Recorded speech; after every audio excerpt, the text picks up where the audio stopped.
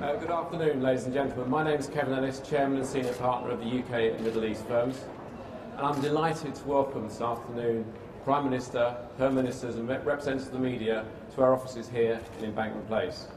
I know you don't want to hear from me, just a few quick words on PwC. We employ 22,000 people in the UK, and over the last year we've recruited 2,500 school leavers, apprentices and graduates to our building's 25 offices across the UK. It's a special week for us because this week we open a new office in Bradford to provide high-quality jobs to the community there. Like all business leaders, we crave certainty and stability, and therefore I'm delighted to ask the Prime Minister to the platform now to speak about Brexit. Thank you very much.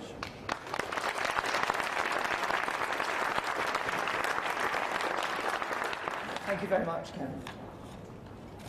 I became Prime Minister almost 3 years ago, immediately after the British people voted to leave the European Union. My aim was and is to deliver Brexit and help our country move beyond the division of the referendum and into a better future. A country that works for everyone, where everyone has the chance to get on in life and to go as far as their own talent and hard work can take them. That is a goal that I believe can still unite our country. I knew delivering Brexit was not going to be simple or straightforward. The result in 2016 was decisive, but it was close. The challenge of taking Brexit from the simplicity of the choice on the ballot paper to the complexity of resetting the country's relationship with 27 of its nearest neighbours was always going to be huge. While it has proved even harder than I anticipated, I continue to believe that the best way to make a success of Brexit is to negotiate a good exit deal with the EU as the basis of a new deep and special partnership for the future. That was my pitch to be leader of the Conservative Party and Prime Minister. That is what I set out in my Lancaster House speech, and that was what my party's election manifesto said in 2017. That is, in essence, what the Labour Party's election manifesto stated too. And over 80% of the electorate backed parties which stood to deliver Brexit by leaving with a deal. We've worked hard to deliver that, but we have not yet managed it. I've tried everything I possibly can to find a way through. It's true that initially I wanted to achieve this predominantly on the back of Conservative and DUP votes. In our parliamentary system, that is simply how you normally get things done. I sought the changes MPs demanded. I offered to give up the job I love earlier than I would like. And on the 29th of March, the day we were meant to leave the EU, if just 30 MPs had voted differently, we would have passed the withdrawal agreement and we would be leaving the EU. But it was not enough. So I took the difficult decision to try to reach a cross-party deal on Brexit. Many MPs on both sides were unsettled by this, but I believe it was the right thing to do. We engaged in 6 weeks of serious talks with the opposition, offering to compromise. But in the end, those talks were not enough for Labour to reach an agreement with us. But I do not think that means we should give up. The House of Commons voted to trigger Article 50. And the majority of MPs say they want to deliver the result of the referendum. So I think we need to help them find a way. And I believe there is now one last chance to do that. I've listened to concerns from across the political spectrum. I've done all I can to address them. And today I'm making a serious offer to MPs across Parliament, a new Brexit deal. As part of that deal, I will continue to make the case for the Conservative Party to be united behind a policy that can deliver Brexit. 9 out of 10 Conservative MPs have already given the withdrawal agreement their backing, and I want to reach out to every single one of my colleagues to make the very best offer I can to them. We came together around an amendment from Sir Graham Brady, and this gave rise to the work on alternative arrangements to the backstop. Although it's not possible for those to replace the backstop in the withdrawal agreement, we can start the work now to ensure they are a viable alternative. So as part of the new Brexit deal, we will place the government under a legal obligation to seek to conclude alternative arrangements by December 2020, so that we can avoid any need for the backstop coming into force.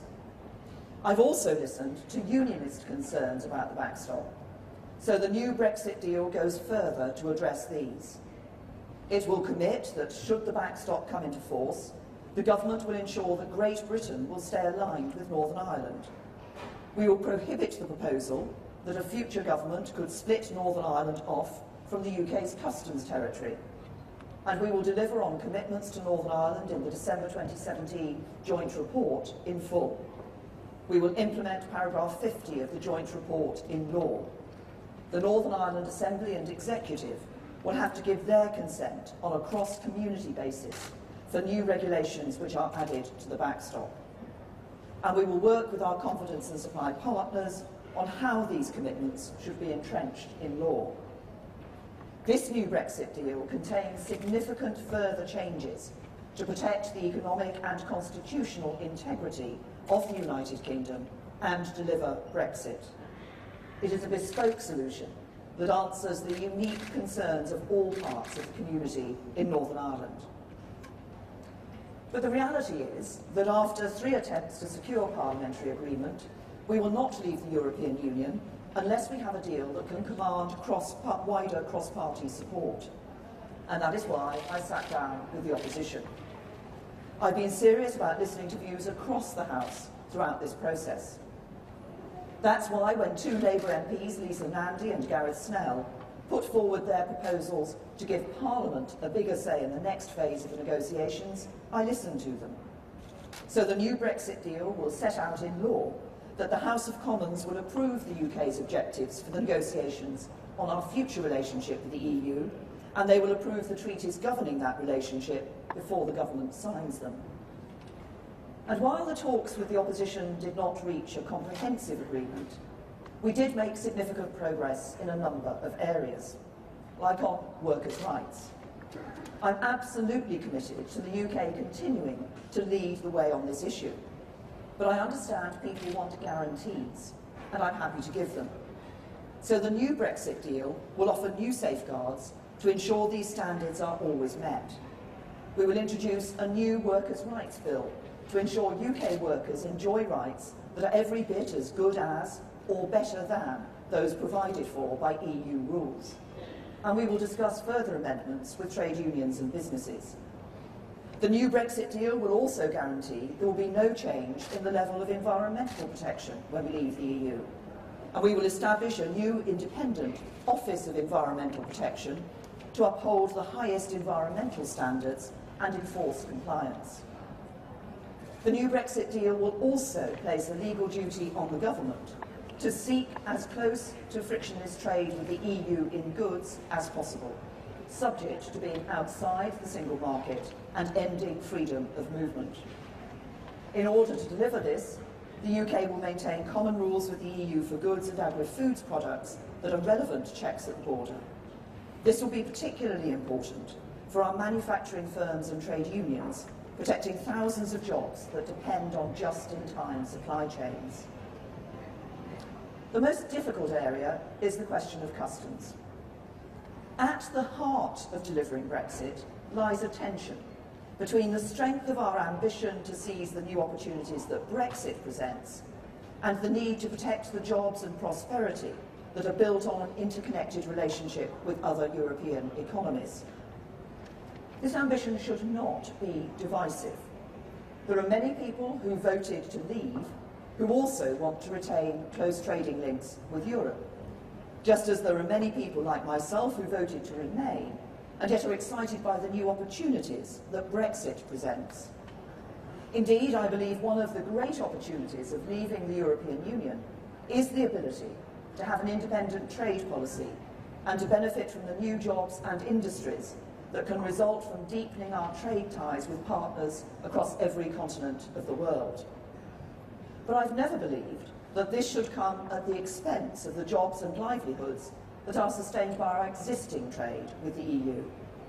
And to protect these, both the government and the opposition agree that we must have as close as possible to frictionless trade at the UK-EU border.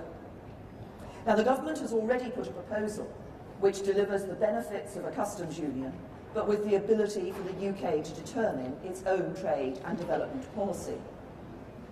Labour are both sceptical of our ability to negotiate that and don't believe an independent trade policy is in the national interest. They would prefer a comprehensive customs union with a UK say in EU trade policy, but with the EU negotiating on our behalf.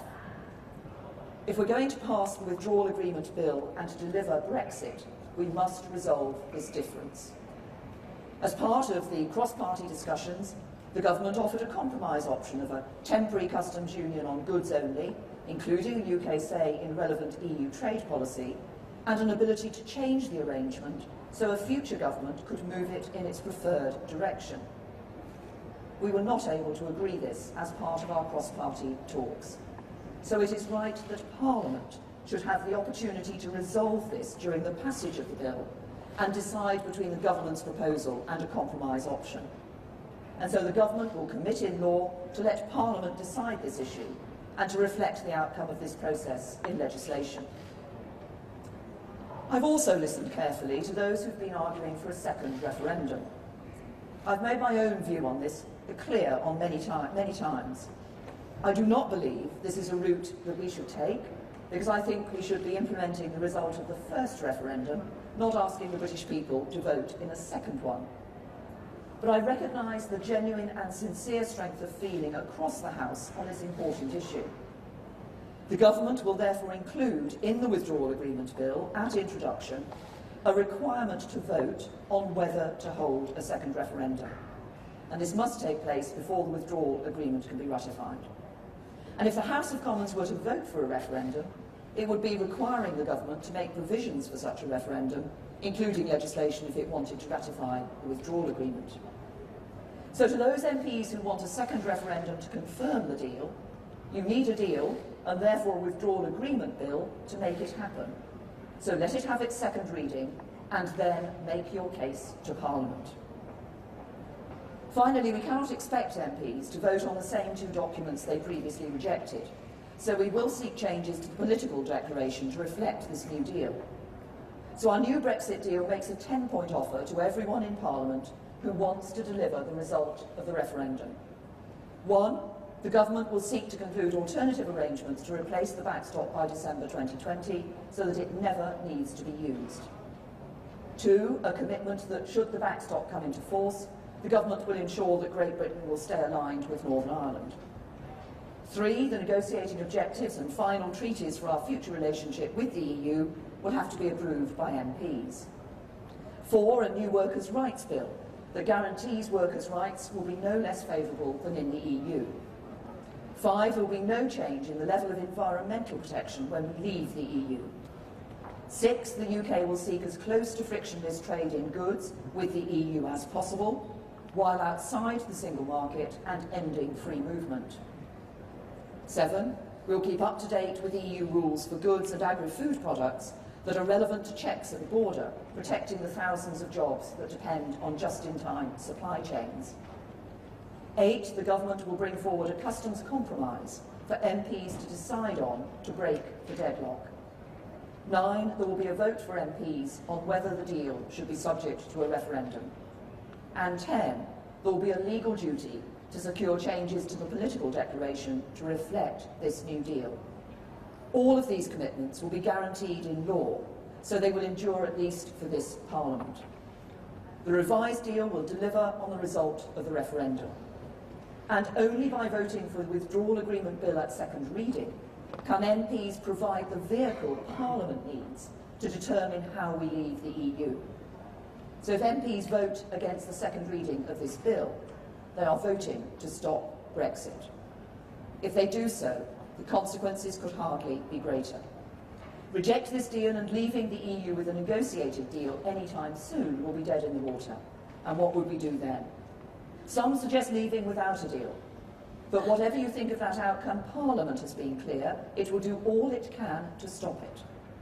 If not no deal, then it would have to be a general election or a second referendum that could lead to revocation and no Brexit at all. Who believes that a general election at this moment, when we've still not yet delivered on what people instructed us to do, is in the national interest? I do not. And my views on second referendum are well known. Look at what this debate is doing to our politics. Extending it for months more, perhaps indefinitely, risks opening the door to a nightmare future of permanently polarised politics. Look around the world and consider the health of liberal democratic politics. And look across the United Kingdom and consider the impact of failing to deliver on the clear instruction of the British people in a lawful referendum. We do not have to take that path. Instead, we can deliver Brexit. All the changes I've set out today have the simple aim of building support in Parliament to do that. I believe there is a majority to be won for a Brexit deal in the House of Commons. And by passing a deal, we can actually get Brexit done and move our country forwards. If we can do so, I passionately believe that we can seize the opportunities that I know lie ahead. The world is changing fast. Our young people will enjoy opportunities in the future that my generation could never have dreamed of. This is a great time to be alive. A great future awaits the United Kingdom. And we have all we need as a nation to make a success of the 2020s, the 2030s. But we will not do so as long as our politics remain stuck in an endless debate on Brexit. We all have to take some responsibility for the fact that we're in this impasse. And we all have a responsibility to do what we can to get out of it. The biggest problem with Britain today is its politics, and we can fix that. With the right Brexit deal, we can end this corrosive debate. We can get out of the EU political structures, the Parliament, the Commission, the Council of Ministers, that are remote from our lives, and put our own Parliament back in sovereign control of our destiny. We can stop British laws being enforced by a European court, and instead make our own Supreme Court genuinely supreme. We can end free movement and design an immigration system based around skills that work for our economy and society. We can stop making vast annual payments to the EU budget and instead spend our own money, our own priorities, like the NHS. We can get out of the common fisheries policy and the common agricultural policy, design our own systems around our own needs and resources. We can do all of these things. And by leaving with a deal, we can do so much more besides. By reaching an agreement with our EU trading partners, we can keep tariff barriers down and goods flowing friction-free across borders, protecting jobs and setting our firms up for future success. We can guarantee workers' rights and environmental protections. With a deal, we can keep our close security partnerships and keep working together to keep people safe. We can ensure that the challenge of the land border between Northern Ireland and Ireland is met in a way that works for people on both sides. This is a huge opportunity for the United Kingdom. Out of the EU, out of ever closer union, free to do things differently. And doing so in a way that protects jobs, protects our security, maintains a close relationship with our friends, and works for the whole United Kingdom. It is practical, it is responsible, it is deliverable. And right now, it is slipping away from us. We risk losing a great opportunity. This deal is not the final word on our future relationship with the EU. It is a stepping stone to reach that future. A future where the people of the UK determine the road ahead for the country we all love. This deal lays the groundwork and settles many of the core issues. But in the years ahead, Parliament will be able to debate, decide and refine the exact nature of our relationship with the EU. Some will want us to draw closer. Others will want to become more distant. Both sides can make their case in the months and years ahead. The key thing is, decisions will be made not by MEPs or commissioners or the EU Council, but by the United Kingdom Parliament elected by the British people. That is what being an independent nation-state is all about. Those debates, those decisions are for the future. What matters now is honouring the result of the referendum and seizing the opportunity that is right before us. So we are making a new offer to find common ground in Parliament. That is now the only way to deliver Brexit. Over the next 2 weeks, the government will be making the case for this deal in Parliament, in the media and in the country, on what is best and right for our country now and in the future, and on what the majority of British people of all political persuasions want to see happen. Tomorrow I'll make a statement to the House of Commons, and there will be opportunities throughout the bill for MPs on all sides to have their say. But I say with conviction to every MP of every party, I have compromised, now I ask you to compromise too. We've been given a clear instruction by the people we are supposed to represent. So help me find a way to honour that instruction, move our country and our politics forward, and build the better future that all of us want to see. Thank you.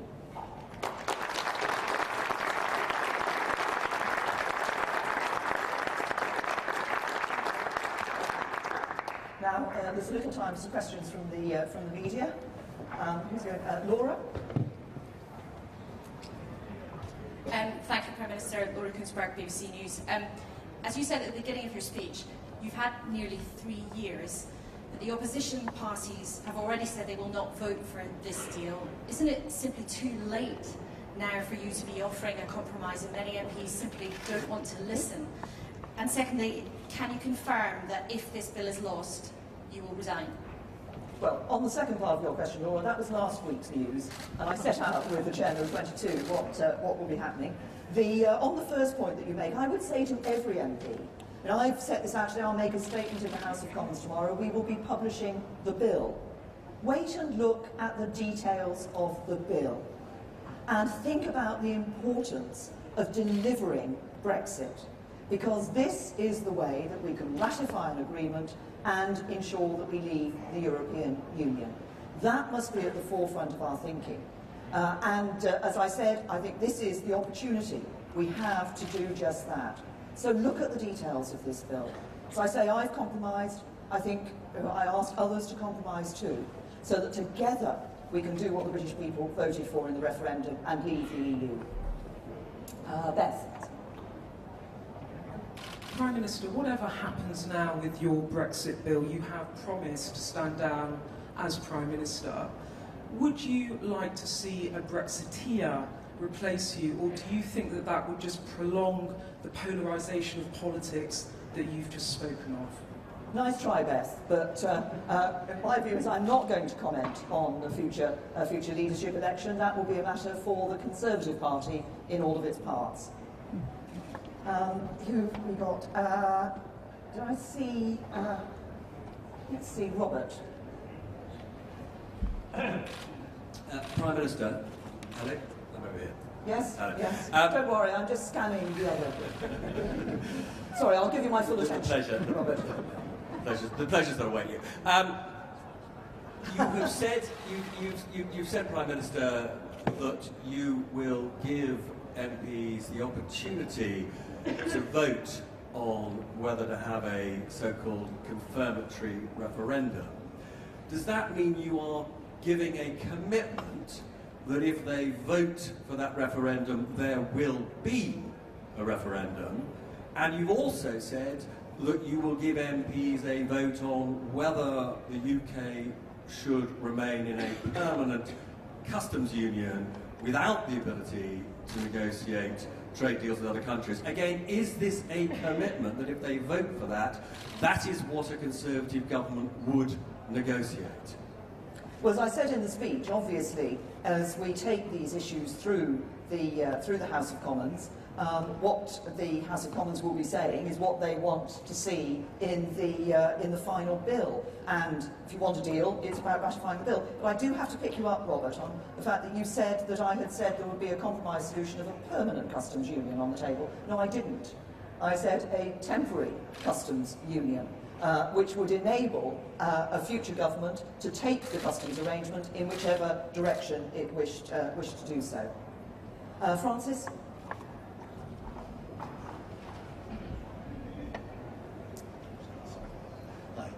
Francis Elliott from The Times. You said you're going to take the case to the country over the next 2 weeks. There are rather important elections on Thursday. when will we actually see the bill, 37 clauses, and the new? Are you committing to publishing the bill before recess? We'll be publishing the bill in the next few days, and as I say, I would ask people to wait and look at the details of what is in the bill. As I say, this is the opportunity that people have to deliver on Brexit. What does the bill do? It enables us to get out of the EU. It enables us to take back control of our money, our borders, and our laws. I think that's what people voted for. That's what this bill would enable people to do. Pippa? Pippa Carrera from the Mirror. Prime Minister, you came into number 10 promising to deliver Brexit and to put the issue of Europe to bed once and for all for the Conservative Party. How successful do you think you've been in doing that? Well, patently obviously, I just said in my speech that I haven't yet delivered Brexit. This is about, what I'm doing today, is about setting out what I believe is a new Brexit deal that can command a majority across the House of Commons and that can enable us to do just that. Because it's not just my responsibility to deliver Brexit, I believe it's the responsibility of the whole of the House of Commons to deliver Brexit. We gave the British people the choice in the referendum. The House of Commons, the government at the time said it would abide by the decision. The House of Commons voted to trigger Article 50. The House of Commons passed the initial Withdrawal Act that set the scene for us being able to withdraw when we had a deal, and the legislation would be, new legislation would be necessary to put that deal into place. And now we have the opportunity of confirming that Brexit by passing this bill. I'll take one last question from Jason.